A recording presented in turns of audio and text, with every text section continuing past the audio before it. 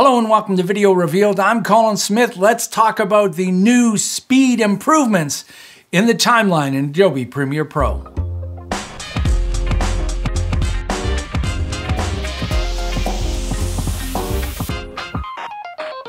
Now, the timeline in Premiere Pro has gone through a huge performance update thanks to the brilliant senior computer scientist Ken James at Adobe. We're going to talk more about him and the other people that made this possible, but I want to show you what it is, how they did it, and why it's important. And some of those why reasons might surprise you. So let's have a look at what they did. So I'll try it in an earlier version first.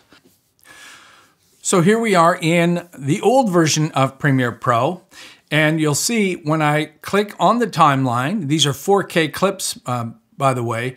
When I click on the timeline, it takes a moment, we're at full resolution too, it takes a moment to update the display. There's a little bit of a lag as you do that. And I think we're all used to that. Now, what happens when I drag the playhead? You'll see that the playhead has a hard time catching up with the mouse pointer. It lags behind, and it's a very choppy experience. The engineers call this the CTI, the current time indicator, actually. We all call that the playhead. Now, next up is to drag a clip past the view of the timeline. And that's going to bring in auto scroll. As we move to the right-hand side over here, you'll see the timeline start to speed away, but it does so in a chunky manner. You'll see it, and this again is something that Premiere Pro it was just typical of it. It takes a little bit of time to update that playhead, the timeline. There we go, back, there we go. Also, there's been an update in the way that the edges look. When we're doing any kind of trimming in the old way, it just inverted the edge of the clip. We're doing a rolling edit or a trim. And if we're going to add, if we add a transition, it shows up as an inverted display, and same with the dragging the edge of the transition. So that's the old way of doing things. Now here we are in the newest version of Premiere Pro, and you can see instantly it updates wherever I put the playhead. Boom, boom, boom, just like that. Again, 4K clips, just like butter. And look at this, dragging the playhead. Whee! Oh man, look at how fast. I have never, ever seen Premiere Pro that fast. And again, these are 4K clips. Amazing performance. Now let's do the auto scroll where we drag it to the edge. Hold on to your hats. Look at this. Not only is it faster, Ken gave us variable speed. So if you drag a little bit closer or further away from the edge, it will speed up. Woo! Oh man. Oh, look at that. It is just wicked fast. Amazing.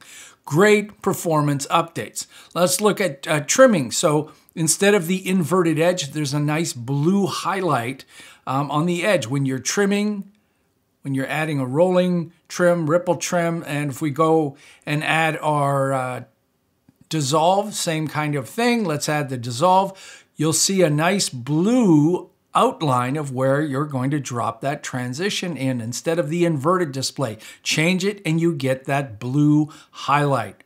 Much nicer to work with. Everything smooth as butter.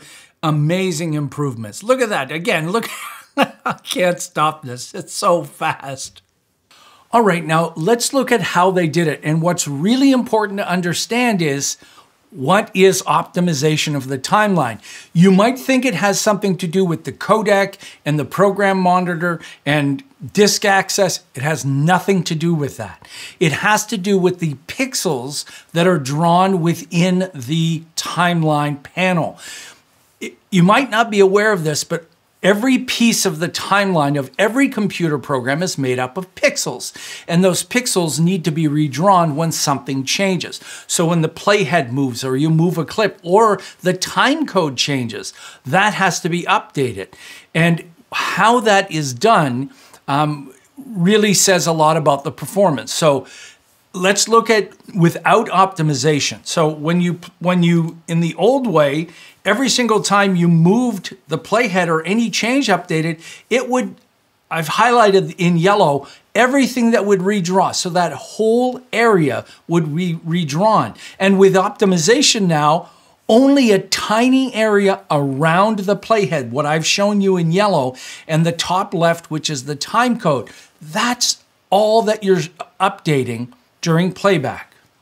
And that's what Ken James worked on, completely optimizing this. Now, it's really old code, so he had to go in there and really root around and just basically find the stuff that needed to be updated and not do anything else to the rest of the timeline. So basically it invalidates an area and then it updates that area. It's a whole bunch of computer code that's beyond me and probably you, but it just means that it's faster and optimized. And he's also teaching the other engineers on different ways to optimize more of Premiere Pro. So that's what it is. That's how they did it. Now, this is why it's important. Well, obviously, it's important to you and me because we get to work faster in Premiere Pro. It's a snappier timeline. Our edits are snappier. You're more fluid in the way that you work. But even more important than that is the fact that Adobe made the decision to do that. That's important because there are dollars and resources and time that go into that. That is not an easy solution for any company to make. All right, we're going to put these people on a job and the only thing they're going to do is make everything we have faster. That's it.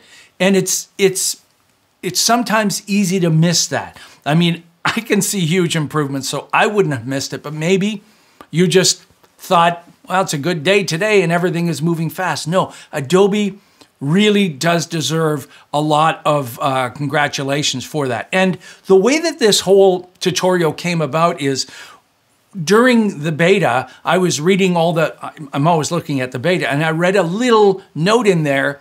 It was like one sentence about timeline improvements. I worked at Adobe for 17.5 years, and I know that that's not something simple. So I reached out to my buddy, Dave Helmley, who used to be my former manager at Adobe, and I asked Dave, what's this about? And he said, actually, it is quite complex. So the great thing is, he contacted Jessica Nunez-Sutherland, who's the product manager, and she put together a whole conference call for me with a whole bunch of people. So I've got some people to thank. Jessica, for one, and Dave, Art Ayala, Kylie Pena, and Ken James, and Ron Rigler also helped with the demo of this. So there I was in a huge video conference with all of these people, and I could pick their brain. And that's when I realized, after I talked to Ken James, what he did. And I told him that he's a lot like, he's very Wozniakian. Steve was one of the co-founders of Apple, and he famously, one of the things he did brilliantly was he would take hardware and do the same thing that Ken did.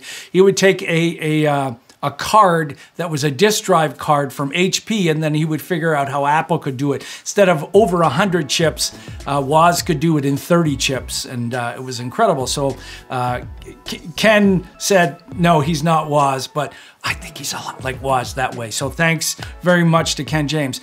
And the greatest thing is, he said, this is only the beginning. So they're not done in optimization. So again, this is why the why is so important, is because Adobe is not going to stop. They deserve a huge amount of congratulations for doing this kind of thing. And you need to reach out to them either in the comments or on the forums and tell them how much you appreciate this. Please, it makes a world of difference. If you're like me You like to give comments when you have great service staff somewhere and you're doing a Google review, and not just have those bad reviews. When someone's doing something great, reach out, and it happens to be Thanksgiving here today as I'm recording this in Canada anyway. It's our Thanksgiving. So let's give thanks to Adobe, and let's get on with working super fast in the timeline in Adobe Premiere Pro.